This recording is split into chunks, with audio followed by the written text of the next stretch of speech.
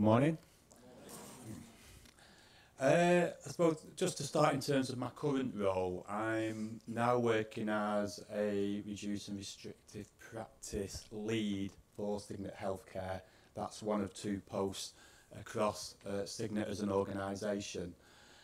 I've been a MAPA certified instructor now for 11 years, but in terms of the context of the presentation, it's important to say that I've been a control and restraint trainer for 9 years prior to that. My background up until May of this year is 26 years working in specialist mental health and deafness services as a qualified nurse. My last role was working as a nurse consultant specialising in mental health and deafness. When I was asked to do this presentation, I was asked to take you through my MAPA journey, but my MAPA journey actually commenced prior to moving to a MAPA model, so I'm going to give you some background about the process in terms of when I worked for a particular organisation, how we moved from a control and restraint model to a MAPA model.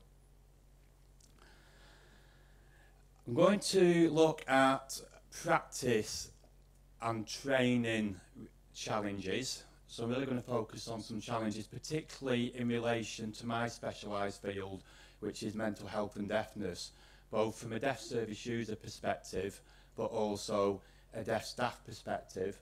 And like I said, I'm going to look later on at some of the organisational challenges. What I will look at is how we overcame those challenges, and at the end of the presentation I'll talk about some of the achievements that I believe as an organisation have been successes because of the impact of the MAPA model. So Cygnet Healthcare has about 20 hospitals across England. They specialise in a range of inpatient mental health services. The reason I've identified Bury and Sheffield is that Cygnet Healthcare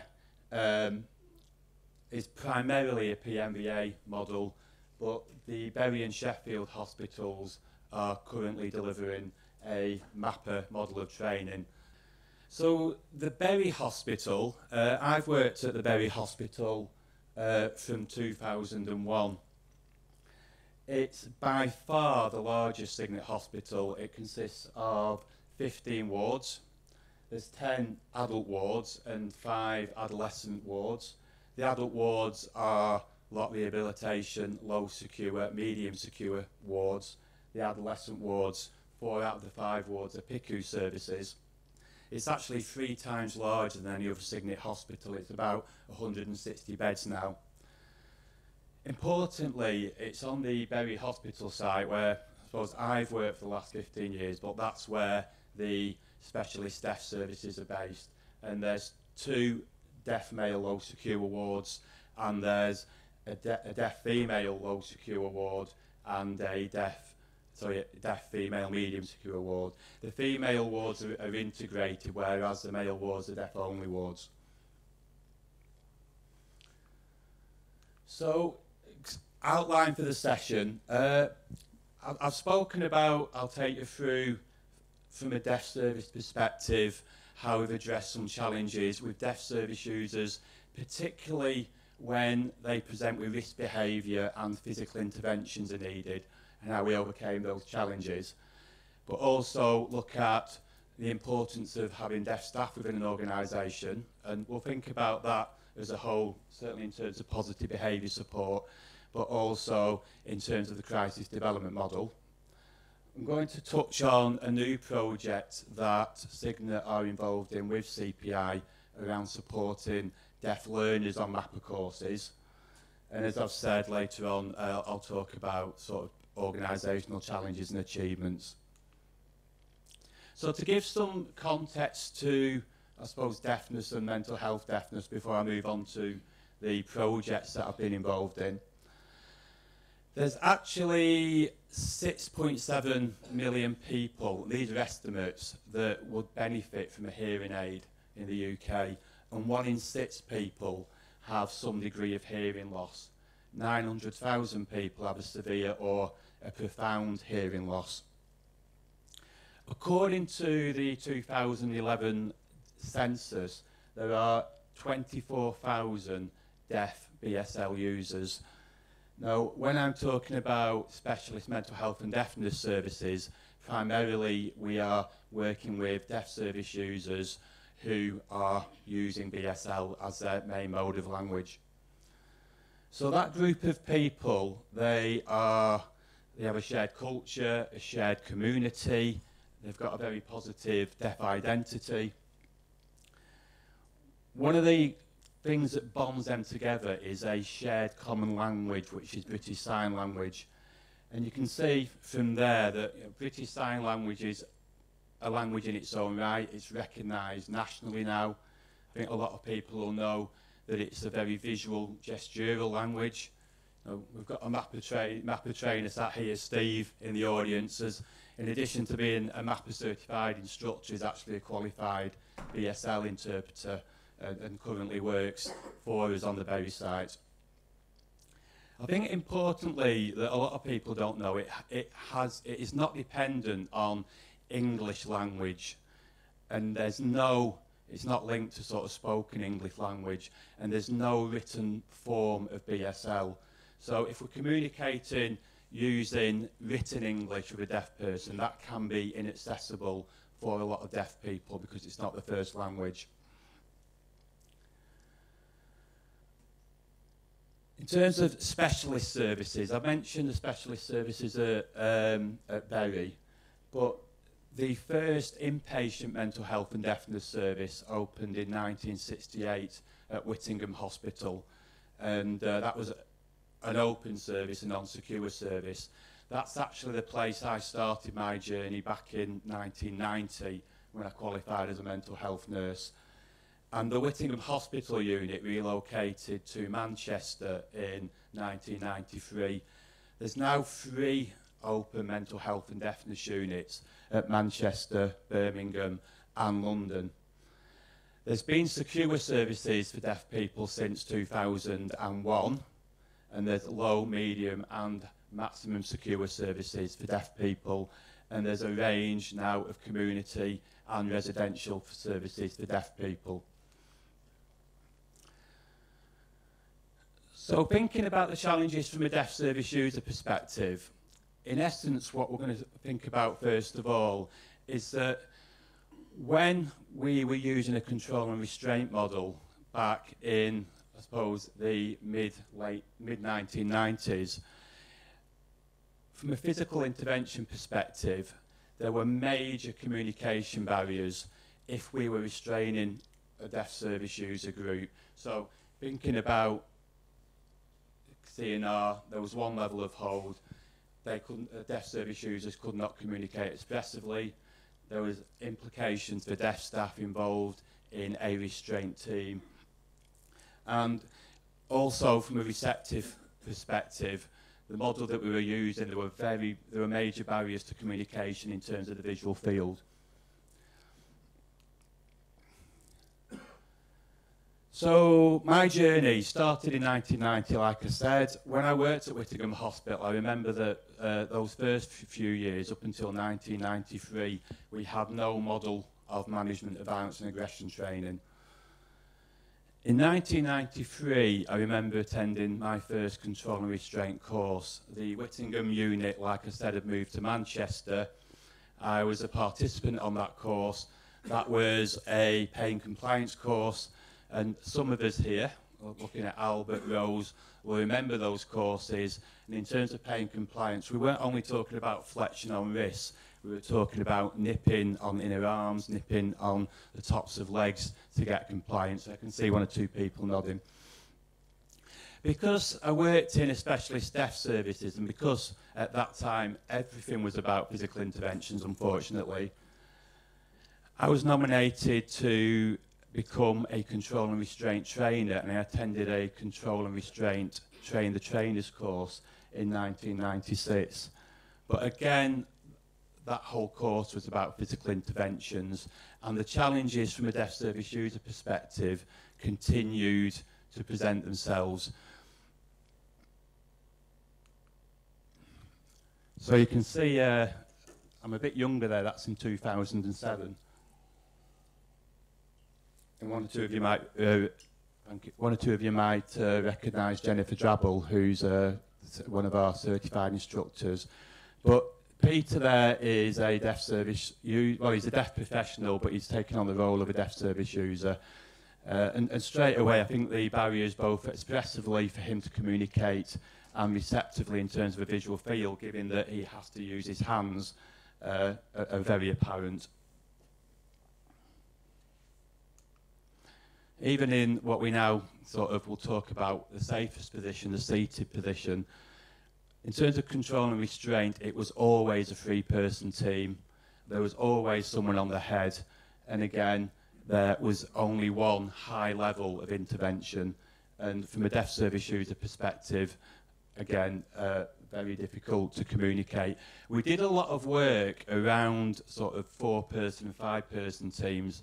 So we'd look at the role of a communicator or the role of an interpreter to support that scenario, but it continued to present challenges in terms of, I suppose, what this conference today is about, which is effective interventions. I, throughout the late 1990s, developed an interest in forensic mental health and deafness. There was a lot of discussion in the late 1990s about opening NHS secure mental health and deafness beds. It didn't happen, and in 2001, on the Bury site, an independent company called Mayflower Hospitals purchased 16 acres of land, and we opened up the first medium secure inpatient deaf service in the UK, and probably at that time anywhere in the world. And we opened up a 10-bedded medium secure ward. Like I said, those services have developed since then. There's more deaf beds, and the service is now 15 wards consisting of hearing and deaf services. We opened up the Mayflower service. I actually was the head of nursing at that time, and that was significant because for the first time I had some influence in terms of looking at our model of violence and aggression training. Also, it's important to mention that there was, I suppose, a partner organisation called Deafway, which is a rehabilitation facility for deaf people in Preston, and their Deputy Chief Executive, John Williams, was also a control and restraint trainer and was presented with similar challenges. We remained unhappy with the model. We set up a project group about 2001 involving Mayflower Hospitals and involving Deafway, and that included people like myself, John Williams, Rose, who sat over there as a previous control and restraint trainer and a MAPA trainer. But we also involved deaf professionals and we involved interpreters that have been involved in sort of control and restraint delivery to look at what the issues are. And we highlighted those issues sort of nationally at that time because, as you remember, sort of in 2001, there was a lot of high-profile cases like the Rocky Bennett inquiry. We, as a project group, developed a paper called CNR Techniques and Deaf People. And in 2004 was the last NICE consultation, and we actually submitted that paper to that consultation process. That was referenced in the consultation document, and there was also reference in the consultation document and the 2005 NICE guidance around challenges to communication when restraining deaf people. It was at that time that we were presenting at conferences. I remember we presented at the General Services Conference, and we started to look at other models of training that might overcome some of these challenges. And we met key people. I remember meeting Malcolm Ray, who was worked for the Department of Health. He was advising on national standards around management of violence and aggression at that time. And it was Malcolm that sort of, with a colleague, pointed us in the direction of Albert and Mark West at the time. And in 2004, we had a series of meetings which ultimately resulted in moving from a CNR model to a MAPA model. I should have mentioned that between 2001 and 2005, Mayflower also bought the Sheffield Hospital. So it was Bury and Sheffield that moved over to a MAPA model. So as we can we all know here, straight away, same scenario, low-level hold, Peter has got expressive communication, he's got a visual field to receive communication. In terms of a medium-level hold, again, which we're all familiar with, you know, we're able to communicate effectively with him. Again, work has been done because, you know, potentially if a third person is needed, then we need to make sure that Peter always has access to a visual field and to communication. But the MAPA model allowed, from a physical intervention perspective, expressive communication and effective communication for a deaf service user. So, I suppose in addition to that, the rationale for moving from CNR to MAPA at that time was straight away the person-centeredness of the model was very apparent. Again, there was a lot of emphasis in terms of pressure for change at that time and the national agenda around management of violence and aggression, and MAPA was very much at the forefront of national standards at that time. That range of physical interventions was key from a sort of deaf service perspective. It included non-physical skills training, and again, that's obviously increased over the last 10 years. What was key was there was a robust system and regulation system for trainers, which was not in place when we were teaching a control and restraint model. It was fit for purpose. We were a forensic service, and that was key. And again, in 2005, it's important to point out that we weren't only a deaf service, we were a hearing service as well, and it met the needs of both client groups. Deaf service user feedback's important. In 2011, one or two of you remember that at a Positive Options networking event, we presented some practical workshops on this material. And that involved myself, it involved John Williams, and it involved two of our deaf professionals. And one of the deaf professionals, Luke, actually spoke to a number of deaf service users who had been familiar with the CNR model and the MAPA model. And the feedback that he got, first of all, straight away was around improved communication, but also comments like communicated respect. It actually increased staff to use non-physical skills rather than physical intervention skills. In terms of the deaf service users themselves, one or two commented that it allowed them to test out their own strategies around managing their own behaviour. But what was really striking was how empowering and liberating they felt compared to the previous model that they've been subjected to.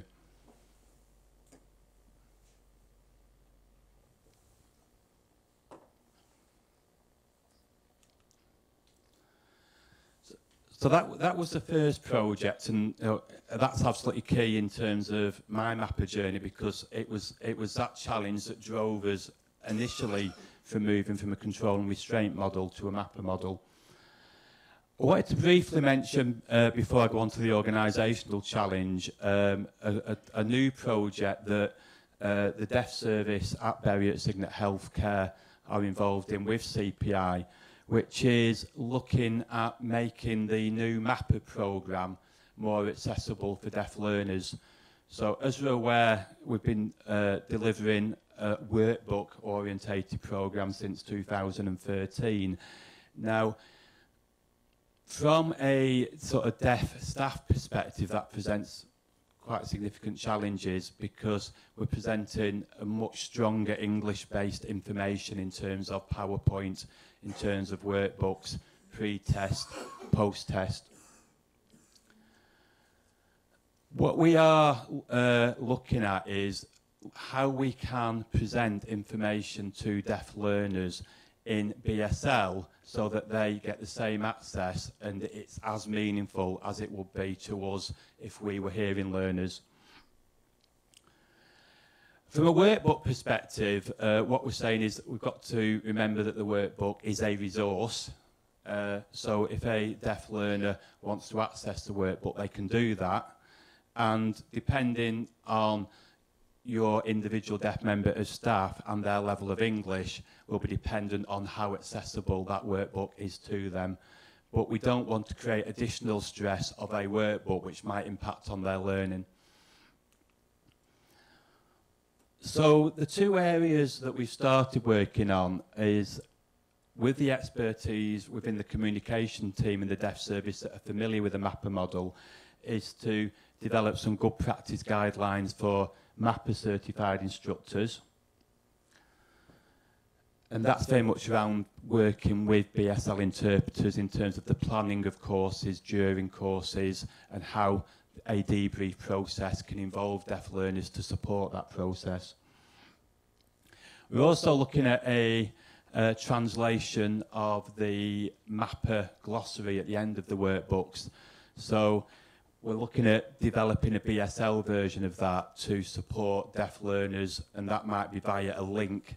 So we're just going to spend about 1 minute looking at an edited clip of a very rough version of the crisis development model in BSL, because if you think about the crisis development model, there's a number of terms within that that will be included within the glossary. Initially, we were going to look at an alphabetical glossary in BSL, but we've decided to go unit by unit because from a deaf learner perspective, it does give them the context of the terms that are being used, which adds meaning and adds to their understanding. So we're just going to, this is highly edited, it's very raw and it will be refilmed, but it's just to give you a flavour of where we're going with this.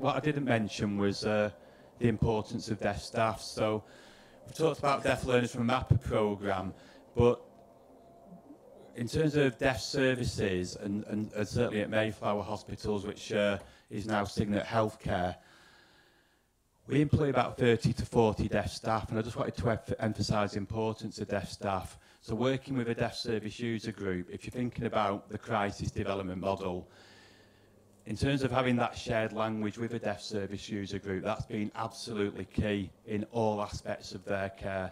But certainly when we've got deaf people that are presented as frustrated, anxious, within a sort of inpatient mental health and deafness service, and there's a lot of evidence to support this, there's quite a high level of cognitive deficit, and that's often linked to their cause of deafness.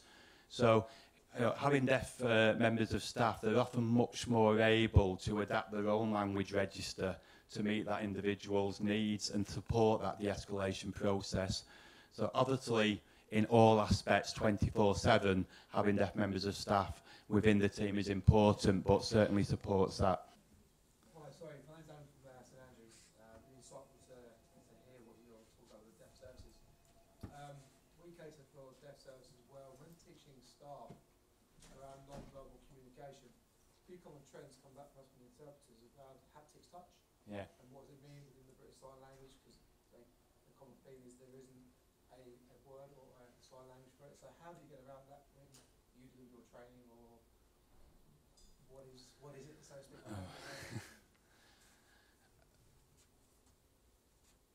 I think it's interesting because it's the sort of non-verbal communication module that we're looking at the moment, and one of the things that's absolutely key to this process is that we will be consulting with other deaf services, and I'm aware that St Andrews have got a secure service as well, and I suppose from my perspective it's all in the BSL description of the meaning of what haptics is.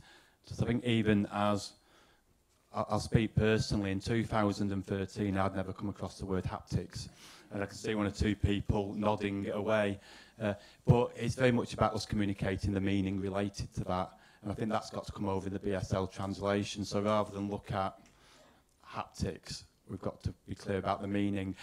Now, what we are fortunate to have is we've got a deaf professional who's a communication and translation specialist who has a lot of experience around translating English into BSL. So at this stage I haven't got the answer to that question, but more than willing to keep you informed and maybe consult about that. I actually think it is a thread, because we have similar problems where I work as well. And our signers found it quite difficult to actually work with us as trainers whilst we actually deliver to people and then sort of fully understand what was being said. And they found it hard to actually translate over into BSL. And on that, we've already, and we've had meetings with Chris Sterling, developed sort of draft guidelines to support trainers, but also to support BSL interpreters. It's involved deaf professionals as well around making that as accessible as possible.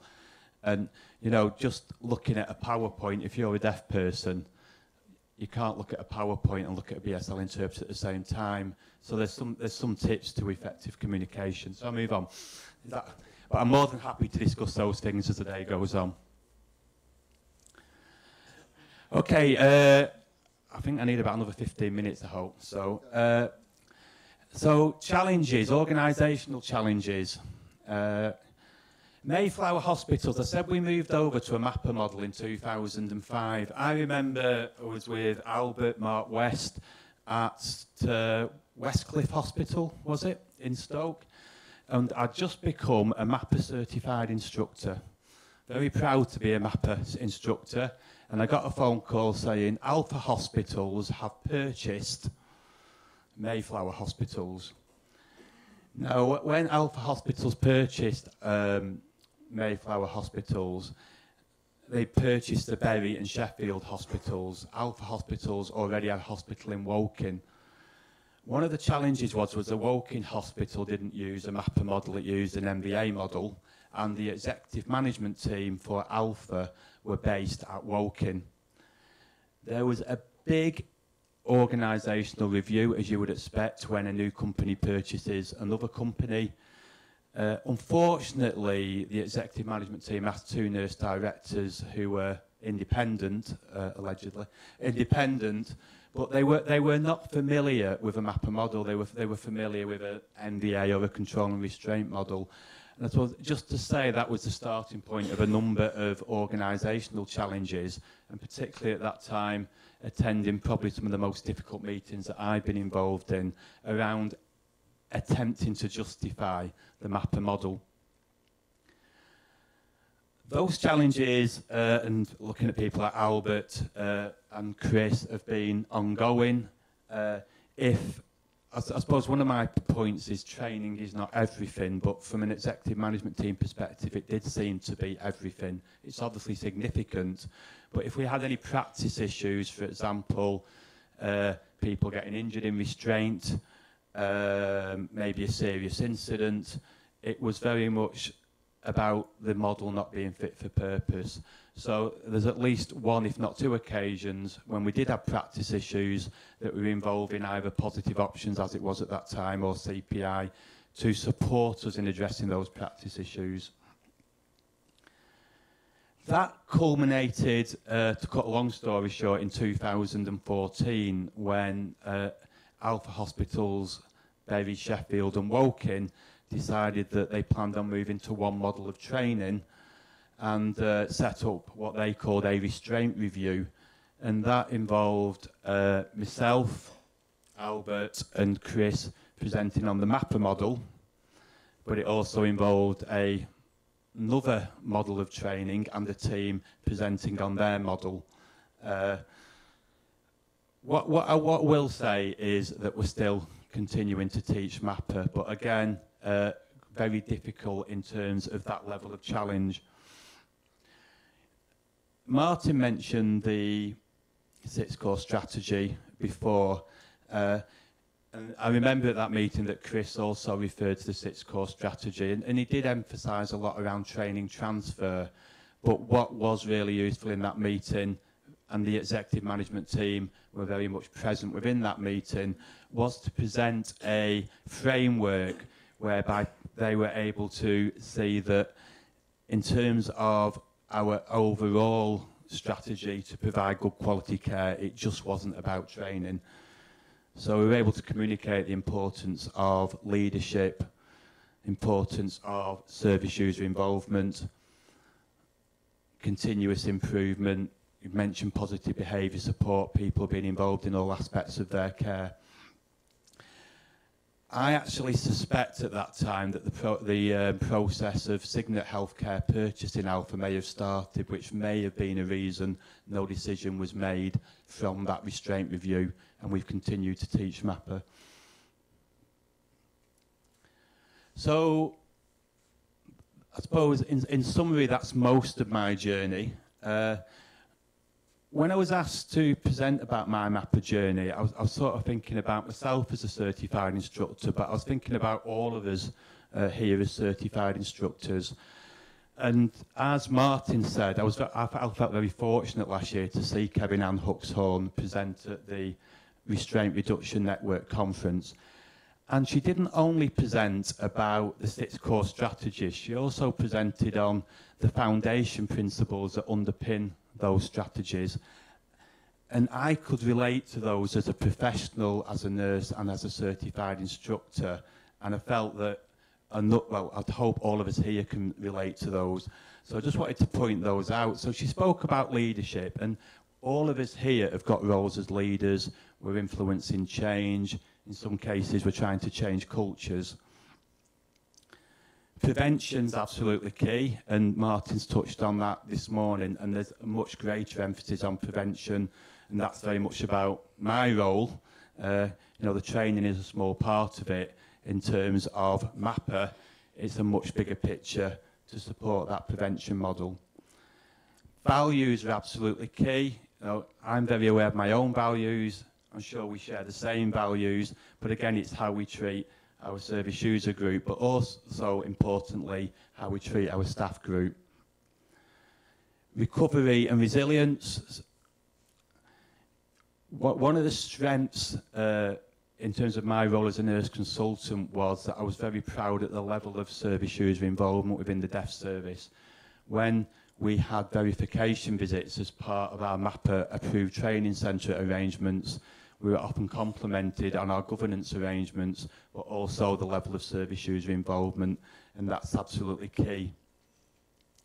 Understanding about trauma. Again, it's a developing area. Again, I've been very fortunate. Iris Benson, who's an expert service user by experience, presented at last year's conference. I think she's presenting at this year's conference as well. Very powerful, very passionate around the impact of restraint in terms of re-traumatising her as a person, but also talks very passionately about co-production. And Iris is actually on the project board for Cygnet Healthcare around the reduced and restricted practice strategy that I've been involved in delivering. And again, I've worked alongside Iris over the last few months, and that's given me massive insight about trauma-informed care. Whatever you read in books doesn't really communicate the importance when you actually work alongside someone who's experienced that trauma and has been re-traumatised by her experiences as a service user in hospital. And quality improvement. I hope what I'm talking about today is very much around changing practice, changing cultures, and not just about impacting on a deaf service, but the role now is about impacting on an organisation. So I'm coming to the end now. We deliver a bill credited curriculum, as we all do. We think is absolutely key, and Martin summed that up very well this morning. You know, we became a MAPA approved training centre in 2008, and we've consistently achieved excellent verification reports. And I think it's really interesting that when we were challenged by the executive management team at Alpha Hospitals, if we had external scrutiny via Care Quality Commission, Quality Network, which is a body that scrutinises secure services, they would be the first people to fly that verification report saying, we demonstrate excellent practice around management of violence and aggression. We've got trusted partner status in terms of meeting the build accreditation standards. I've already mentioned the new MAPA programme.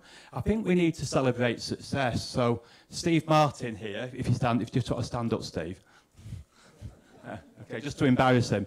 But Steve's like on the Bury site, we've got 8 certified instructors. On the Sheffield site, we've got 2 certified instructors. But we've got Steve and Diane Todd on the Bury site that have both achieved the restraint reduction degree. And I think we really need to highlight that. And what I'd like to say, we continue to work with CPI, and I think that's very important because CPI as an organisation are working collaboratively with other organisations to enhance the model and the product that they are delivering, which is absolutely key in terms of that ongoing quality improvement. The Reducing Restricted Practice strategy, when we were Alpha Hospitals, I led on the development of the Reducing Restricted Practice strategy. We worked with Chris. He supported us in terms of developing that strategy based on the work he had done with other trusts. We joined the Restraint Reduction Network, which provided us with a mission, values and principles around our own strategy. But that was absolutely key when Cygnet Healthcare purchased Alpha Hospitals last August, because that actually gave them strategic direction, and CPI have continued to support Cygnet in terms of implementing the strategy that we've now got in place.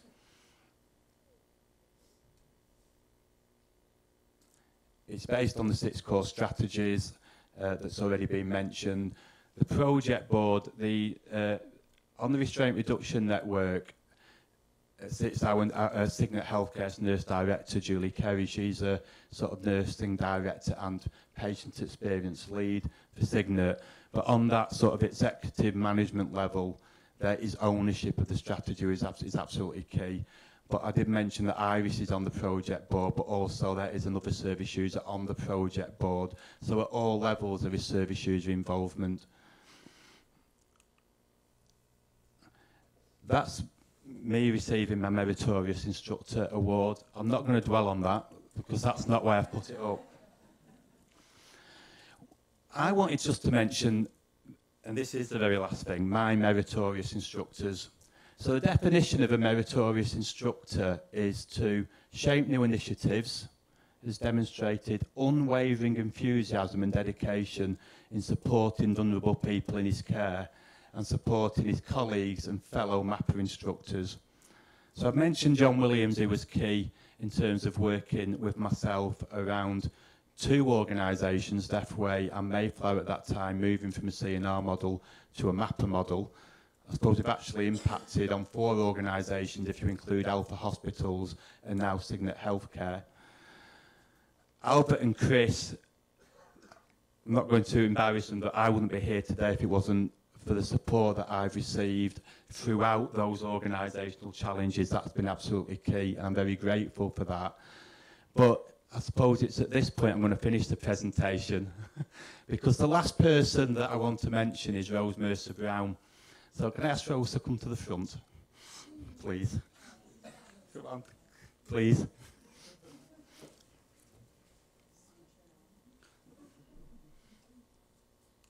There's Rose, just to embarrass her even further.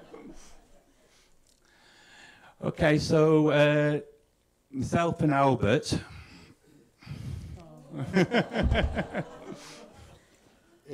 This is your life, Rose. This is your life. So what I'm not allowed to mention Rose's age, but she retired 14 years ago when she was 57. Okay.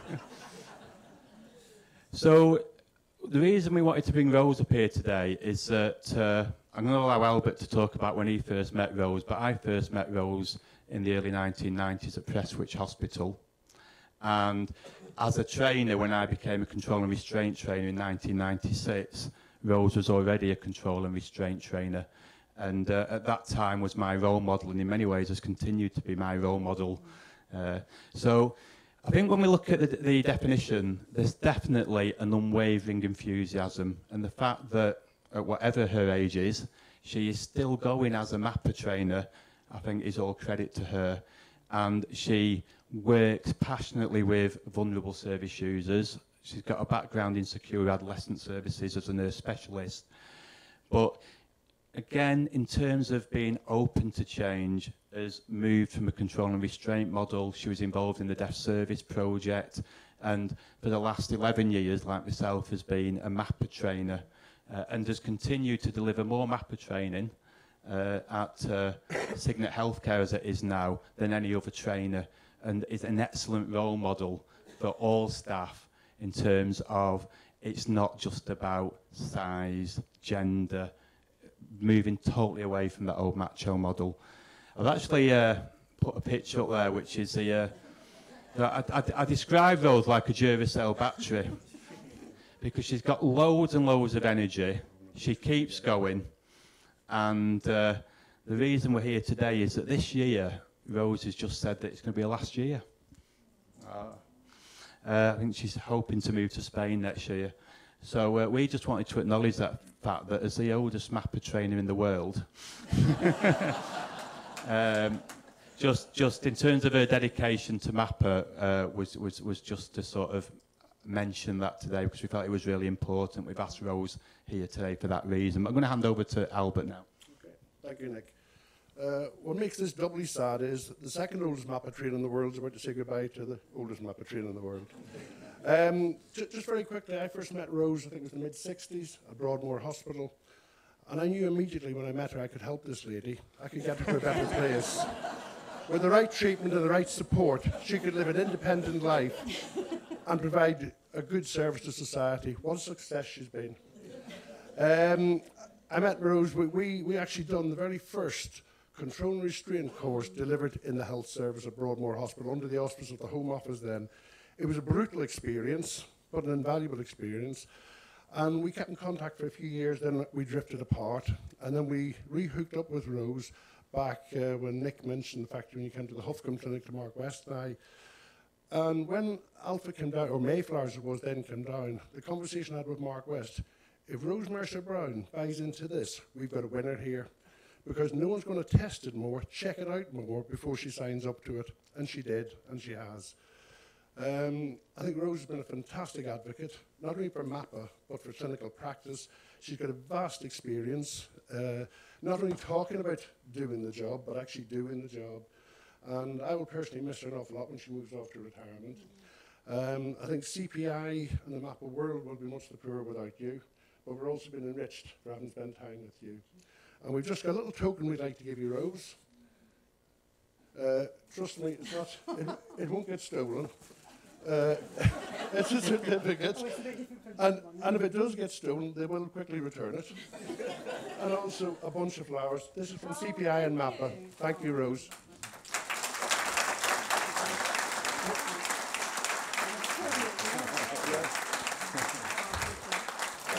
You may not have heard that, but Rose has just threatened to kill Nick. It's nice to see that some things don't change. Take care, Rose. Thank you.